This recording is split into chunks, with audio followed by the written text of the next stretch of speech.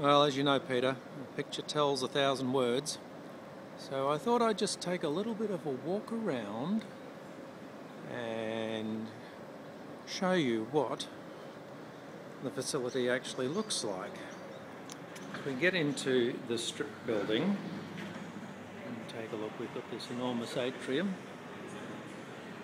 which you've seen before. We have a restaurant over in that direction, and going around here we have the room known as G19, which is currently set up in a boardroom arrangement. It looks somewhat like this. Large white wall for projecting onto, a projector,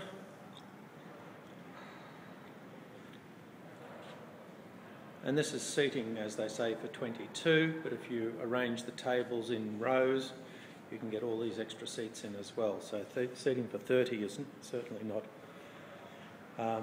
beyond the realms of possibility.